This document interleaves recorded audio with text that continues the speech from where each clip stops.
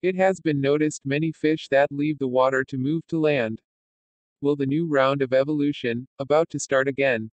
By compiling a list of all living fish reported to be active on land, 130 species from 33 families, and examining their evolutionary relationships, the researchers discovered that in most cases, this behavior evolved independently in the different families. Venturing out of the water was always believed to be a rare occurrence for fish because it is fraught with challenges. Landlubbers are faced with the fundamental tasks of devising new ways to breathe, move, and reproduce on land. But one of the biggest stumbling blocks that these fish encounter on their terrestrial stomping grounds is the risk of drying out. Moving from sea to land is no small endeavor, and it can't be done in one giant leap. For blennies, it's no different. These fish are still at home in the water, spending plenty of time foraging around in pools during low tide. But when the tide rises, these adorable little swimmers wiggle onto coastal rocks to stay high and dry. They have gills, so still need water to breathe, but they're able to get all the oxygen they need from ocean spray, splashes, and small moist crevices. Another great example of evolution is beachier fish. Polypterus, which are native to Africa's Nile Basin, are the closest living counterparts of those ancient stem tetrapods. They have true lungs as well as gills, so they can survive on land as well as in their preferred underwater habitat. For these reasons, Emily Standen at the University of Ottawa in Canada and her colleagues decided to try rearing them on land to see whether this made them more adept at walking than beachier fish that were raised exclusively in water. Beachier fish, which resemble eels, normally walk by alternately planting each of their two front fins firmly on the sand. In each step, they use one fin as an anchor for wiggling the rear parts of their body forward, ready for the next step with the other fin. See video. This walking technique improved in 100 beachier fishes that Standen and her colleagues reared in a tank filled with just a couple of millimeters of water. They doused the fish constantly with mist to stop them drying out and dying.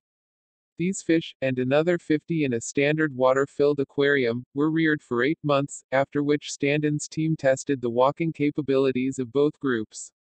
The researchers filmed the fish for finer analysis of their walking, and examined bones and muscles to see whether there were anatomical differences between the two groups. The main outcome was that if Polypterus were raised on land, behaviorally they walked more effectively, says Standen. The land-raised fish raised their heads 1.5 times higher on average during walking to reinforce forward momentum, reduced the slippage of their anchor fins by a third and planted their fins 3.5 times closer to the midlines of their bodies, providing superior leverage for the rear part of the body. Their bodies also changed in a way that made them more like stem tetrapods. Their shoulder blades grew slightly longer than normal and were in better contact with a neighboring bone called the cleithrum.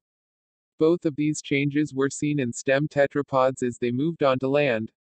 There were also changes in bone structures that gave the land-living beachier something resembling the beginnings of a neck. In stem tetrapods, the neck ultimately separated the head from the body and is seen in today's terrestrial animals.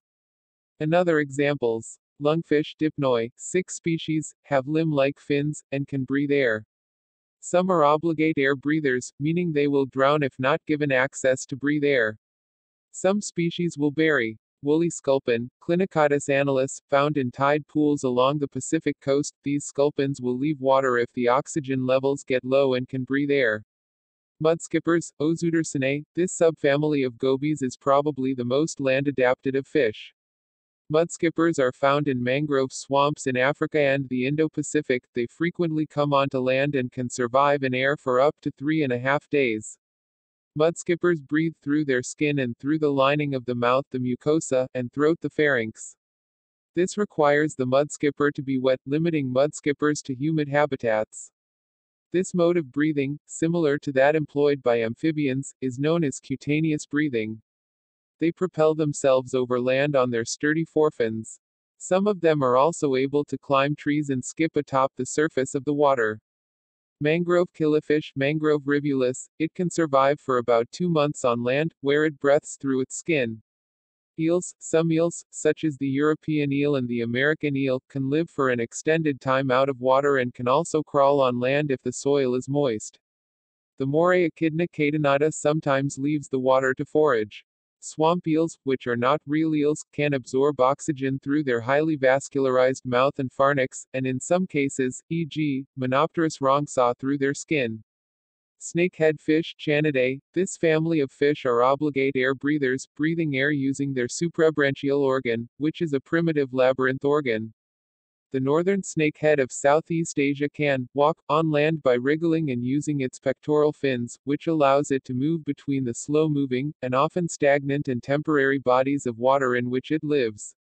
Air-breathing catfish, Clariidae, amphibious species of this family may venture onto land in wet weather, such as the eel catfish, Chanelobes apus, which lives in swamps in Africa, and is known to hunt beetles on land. Labyrinth fish, Anabantoidae. This suborder of fish also use a labyrinth organ to breathe air. Some species from this group can move on land. Amphibious fish from this family are the climbing perches, African and Southeast Asian fish that are capable of moving from pool to pool over land by using their pectoral fins, caudal peduncle and gill covers as a means of locomotion.